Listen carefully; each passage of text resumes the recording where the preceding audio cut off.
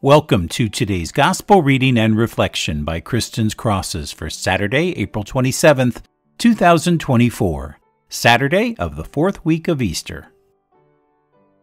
If you would like to support our ministry, please like and share this video and subscribe to our YouTube channel. In a special way, we remember in prayer all the members of our Patreon community and those who have made a gift to support this channel. You can visit the description of this video for more information on ways to support our ministry. Thank you for being a part of our prayer family.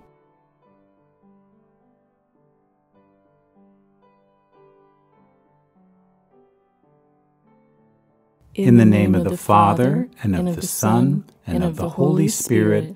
Amen. O God, who in the celebration of Easter graciously give to the world the healing of heavenly remedies, show benevolence to your Church, that our present observance may benefit us for eternal life. Through our Lord Jesus Christ, your Son, who lives and reigns with you in the unity of the Holy Spirit, God, forever and ever. Amen. Today's Gospel reading is from John, Chapter 14, verses 7 through 14. A reading from the Holy Gospel according to John. Jesus said to his disciples, "If you know me, then you will also know my Father. From now on you do know him and have seen him." Philip said to Jesus, "Master, show us the Father, and that will be enough for us." Jesus said to him, "Have I been with you for so long a time, and you still do not know me, Philip? Whoever has seen me has seen the Father. How can you say, 'Show us the Father'? Do you not believe that I am in the Father, and the Father is in me? The words that I speak to you, I do not speak on my own. The Father who dwells in me is doing his works. Believe me that I am in the Father, and the Father is in me, or else believe because of the works themselves. Amen. Amen, I say to you, whoever believes in me will do the works that I do, and will do greater ones than these, because I am going to the Father. And whatever you ask in my name, I will do, so that the Father may be glorified in the Son. If you ask anything of me in my name, I will do it." The Gospel of the Lord. Today's Gospel reflection.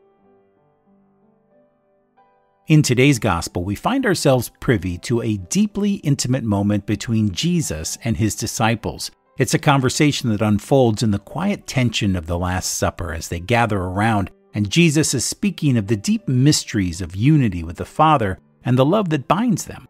It's here that Philip, who is perhaps overwhelmed by a question, feels the need to ask God, "Lord, show us the Father, and that will be enough." Philip's question to Jesus is an example of our own human desire to see and know God in a tangible way. Jesus' response to Philip, however, opens up something new. He says, "Whoever has seen me has seen the Father." Here Jesus is just gently correcting Philip's understanding while inviting him and each one of us into a profound truth of our faith. It's an invitation to move beyond our desire for signs and to recognize that in seeing Jesus, we are truly seeing the Father. This revelation may challenge our understanding as it likely challenged Philip's. It asks us to believe, to lean on our experiences of Jesus, and to trust that he is indeed the living revelation of God. For us, there's a difference between knowing the path and walking the path.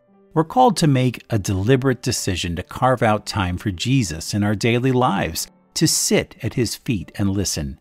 Sometimes I can do that successfully in the car driving on my long commute to work, but oftentimes I get distracted. For me, I need to find a quiet place where I can focus on my prayers and get away from the distractions and not only speak to Christ, but also to listen to him. Let's resolve today that by God's grace, we will evaluate what we're doing to further our own relationship with God.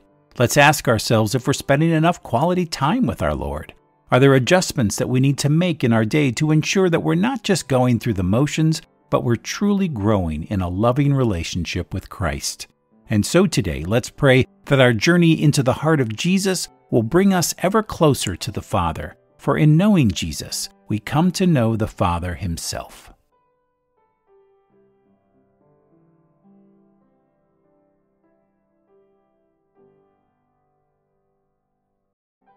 We invite you to continue praying with us. Please click on the video link for today's prayers. It includes today's rosary in a series of daily Catholic prayers.